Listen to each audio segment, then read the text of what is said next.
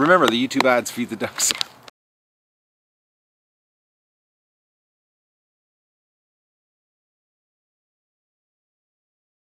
Good morning, everybody. It's June 21st of the Duck Adventure, and we've got some good news. I want to show you right now here.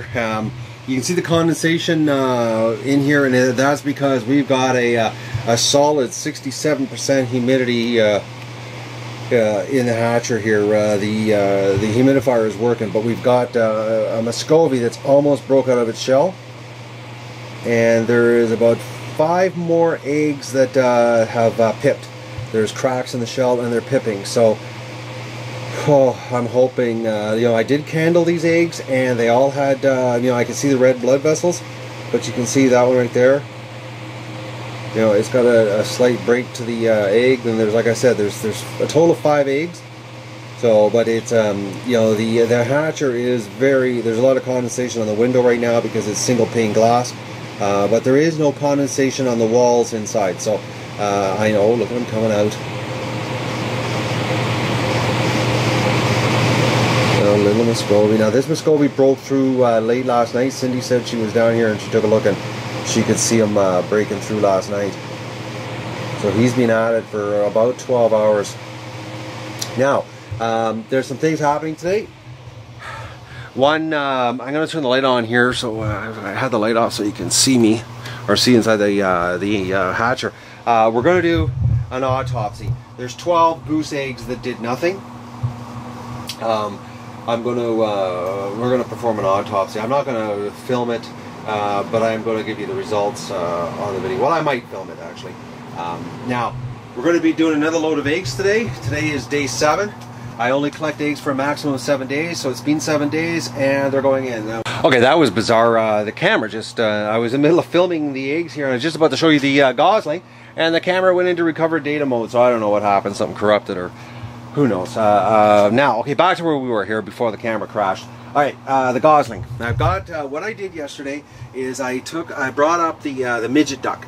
The really small one, because I end up moving everybody into so everybody has the barn as one, and this midget duck was just too small to be roaming around in the barn that big. So there's the gosling.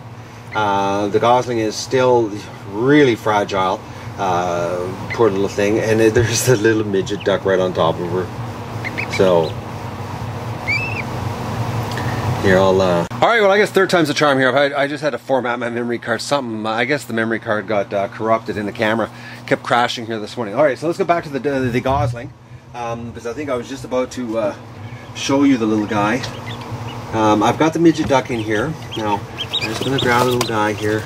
He's starting to walk on his own. He's just starting to walk now. I think that this gosling is a Chinese crossbreed. One, the way he moves his neck and his bill color. The other goslings down in the barn have a clear white or a yellow beak. This guy has got a dark beak, which is the Chinese. So, and the way he's now starting to walk around. Oh, look at the little midget duck. The midget duck is upset when I took him away. But I'm going to try to get you a better shot here. I got him in this little storage container with a 40-watt light bulb and a jar and some water and some food. But I brought the midget duck up here because you know, I didn't want to have him all alone. But my gut's telling me that this is a Chinese goose. Just the way he moves, his coloring on his legs, and his bill. The fact that his bill is dark, because the Chinese goose that's down in the barn has a dark bill. But my neighbor only brought me over 1 Chinese egg in this batch, and it didn't hatch.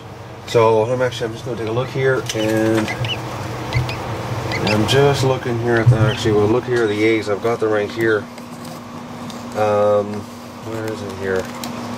One of these eggs is the Chinese. Oh, the Chinese died. That's what the problem was. I remember now. Yes, the Chinese pipped through and died. So I don't know, my neighbor, if his geese are crossbreeding, which would be sort of interesting to see what an Emden and a Chinese goose looks like. So that's the poor little guy. But he is stronger. You know, he is walking here. I'm going to just see if we can get him to come and get up again. Like, just the way he walks and the fact that, you know, he's got dark legs. You know, his legs are really dark. So, and his neck is really long. But he's fragile. You know, but look at that little midget duck. That's hardly, that duck's a week old. Now there's one other midget down in, I'm going to close this up so it doesn't lose too much heat here. It's at 90, I got it at 90 degrees in there right now. So, but there is another midget down there. I didn't want to try to catch it because it's crazy down there. It's sort of like, it's like a horde. They're now that they're running in the barn, they've got the whole barn floor. You go in there and it's like the floor moves. They run around so crazy. Actually, this morning, it was sort of fun. I was in there 5 o'clock this morning. I didn't take the camera because I'm beat. I worked in the garden all day yesterday. Doug and I went down there and it was so funny. I wish I would have had the camera though. Doug wouldn't go into the barn. I opened the gate inside the barn in the little foyer area there, and I opened the gate, and Doug stood at the gate and just looked at the ducklings running around the floor, and he wouldn't go in. I went in and got the 3 water pails and brought them out, and Doug wouldn't. He stood there, and then 4 little ducklings took off out the door, and they went right underneath his legs and went outside and ran around outside, and he was standing there and he was like just totally confused. It freaked him right out. The fact that they're running around the floor now in the barn, because he's been walking around the barn and there's been no ducklings in there, and now the place is full of ducklings, and Doug's freaked out. So Doug isn't the biggest on courage. So, but right now Doug's outside doing his job because the predator's back. The ducks were freaking out today. I've already been out twice with the shotgun, going through the bush and the swamp. Can't find it, but the ducks keep going near the edge of the yard and coming back in a complete panic. So Doug's outside now with them, and he's laying on the back deck, and the ducks are all sticking around close to the house where Doug is. So, you know, we'll see. But Doug's a bit off in his game today. I don't know. He's not feeling well. I don't know if he's got an upset stomach or something. But who knows? Dogs. I fed him this morning, and you know, we put some duck fat on his food last night. So I don't know. Maybe he's got an upset stomach this morning. I don't know. But anyways, the Muscovy are hatching. Good sign here. We'll just take another look here. Oh, he's out. The Muscovy's out. Here, I'm going to turn the light off here and close the curtain because you can't see anything with the reflection. We got to darken the room right up here so you can see inside the hatcher. Alright, and it's hard to see because the humidity, I've got like the humidity right now is 68.9 in there. So everybody's been telling me to get the humidity up. I got it up for you. So there's one Muscovy. She's out. See if we can get a better shot here. Yeah, it's really hard here. Everything's fogged up. The glass is fogged up. You know, like I said earlier, there's no condensation on the walls. It's strictly on the glass. Oh, there we go. Keep this thing back on. So there's our first Muscovy. And tomorrow's day 35. So if this is the start, you know, we've got 50. I think it's 50 eggs in here. So, and there is some pipping on this tray. I don't know if I can get a shot. It's so hard to see in here because we've got the humidity so cranked up. But there's one egg there, right there. That one there got a broken piece. So there, it's happening. Now I don't know, you know, if it's the humidity that's you know, caused the higher success. Oh, he's so small. The Muscovies are so tiny. Oh damn, the glass is so bad here. We can't see anything. All right. You can hear him in there. He's so tiny though, like it's. Oh boys, they're so small. It's you know, that's the thing about Muscovies. Last year when I got them and I was trying to sex them and figure out, you know, the different breeds, and there was this 41 little tiny ducklings, and I thought they were peaking females, and it turned out they were all Muscovies. Now that I know, you know, there's the smallest little ducklings, which is sort of ironic when the male grows to be a 16-pound huge freaking duck, you know, like. Oh, he's so cute here. I don't know if I can get a better shot for you. Yeah, the glass is so fogged up here. Humidifier is working full time. We're just burning through the water.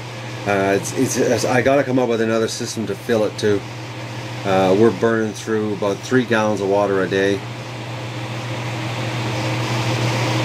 Alright, I'm gonna go to work. I got lots to do. I'm working on my garden, and well, I'm gonna try to work on my garden. Yesterday I tried to work and it was like a freaking mud pit. So I've got eggs to load in today. I'm doing the final sort on the eggs here, and I'll give you throw the pivot heads on, and we'll throw the the eggs in the incubator today. Because I'm putting 3.5 trays in, and we're gonna do the autopsy on the geese. So I'm gonna do I'm gonna film the autopsy here with the pivot heads. I'm gonna have my head tilted right down.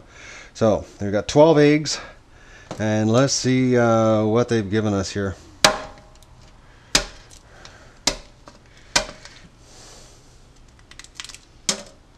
This looks like a dead one in the shell.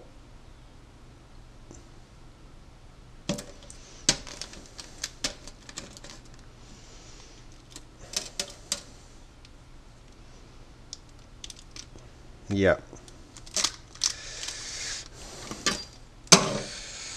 Alright, that's oh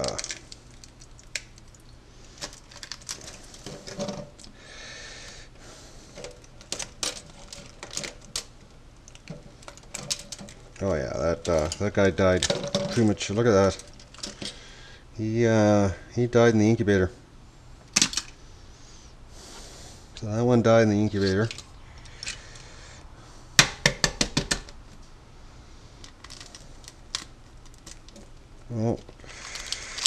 Oh, that one's unfertilized.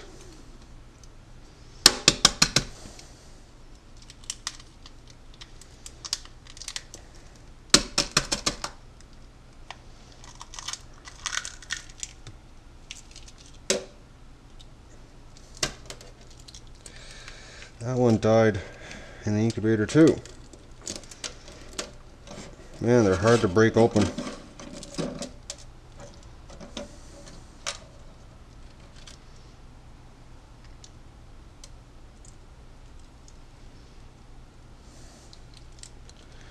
Yeah, they're really hard to get open. They're but this one really, another one, like they're not even close to being ready.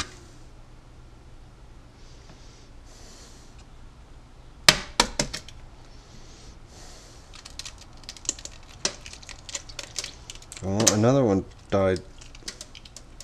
Yeah, that one's not even close either. Yeah, that incubator was doing something, man. Like you can see, that is not even remotely close to being ready. Look at the size of the egg sac and look how small he is. Alright, I'm going to start the carburetor up here because Cindy's not home, so I've got to get this done before she shows up. She should be back any minute, actually. But I don't want to plug the sink. So I'm going to just turn the carburetor on here and get rid of these poor little guys. Well, 3's the limit for the carburetor. You don't want to be. I'm not gonna show you it. It's a nasty scene. So what's this one? Oh, another one died in the incubator. Yeah, look at that. They're not even developed here.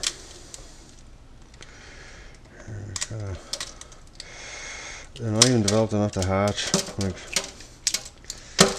so I'm lucky that any hatched here, actually. I don't know. Yeah, they're but this one, oh, that guy was absorbing his egg sac. Yeah, like look at there. The egg sac was almost gone, so it was close. So that one might have died actually in the hatcher. Oh, this sounds bad. Oh, rotten. Oh. Okay, I gotta run the carburetor here. That's just, whoa. That's nasty. Oh, Cindy would blow if she saw this. I'm gonna have to open up all the windows and doors, or air this kitchen out. The house has got a little bit of a bad smell in it right now.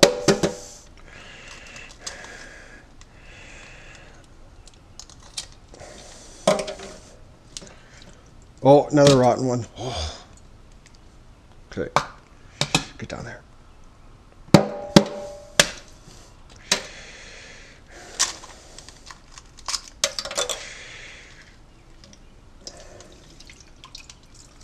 Another rotten one. Okay, these aren't even, that isn't even for, oh my, that's bad. Oh, another rotten one. Yeah, unfertilized rotten. Yeah. Oh! his geese aren't mating. Oh, this poor guy died in the shell again. Now, how developed was he? Yeah, he died in the incubator. That incubator, man. Okay, this is the last one. I'm glad it's the last one too.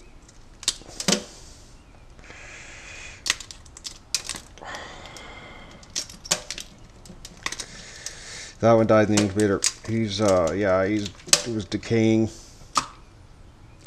So that's the end result. Okay, I gotta turn off. I gotta get the water happening here. Wash this out. It's too much. That's it, folks. Okay, so I'm going to put 189 ruin and peking eggs in today into the hatcher. They could be some crossbreed. Well, they are crossbreeds because they're mating with everybody.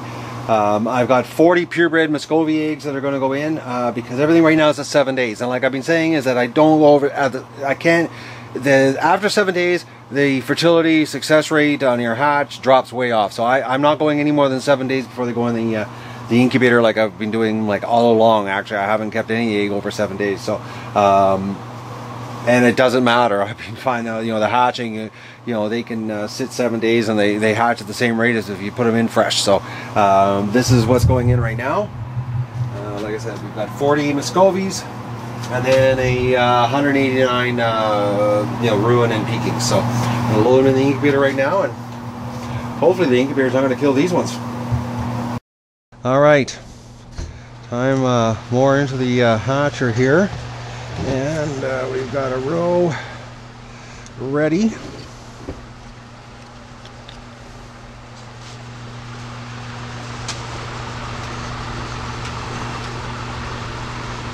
And the fan, we just broke an egg. It was a little too tall.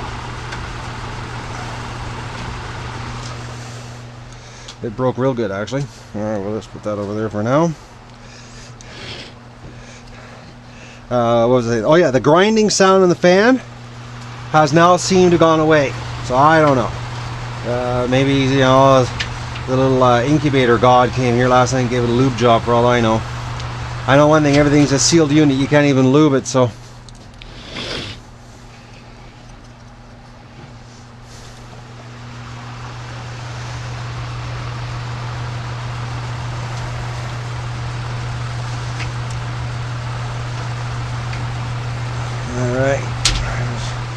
Okay, oh, there's the alarm.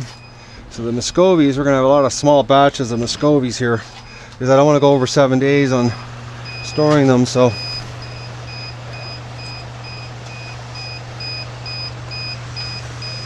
Alright, so that's the next batch of eggs into the infamous killer incubator.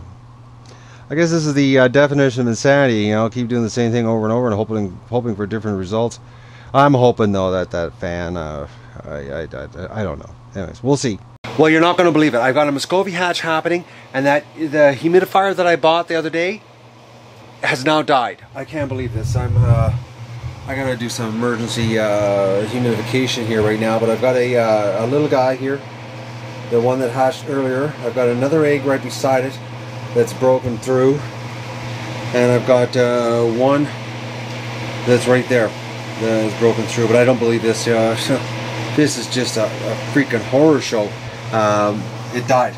It stopped working, and there's water in it, and it doesn't want to work. This is just unbelievable. Emergency situation. All right, it's about 6:30 right now, and we've got another Muscovy just came out. Actually, you can see it completely covered in egg yolk. There it is. So that's our second Muscovy. That tray's got 2 more eggs that are pipping through, and then over here we've got another one here. Now this one hasn't made much progress. It sort of busted through and then stopped. I don't know what's going on. Maybe it's taking a break. And then we've got another one right there.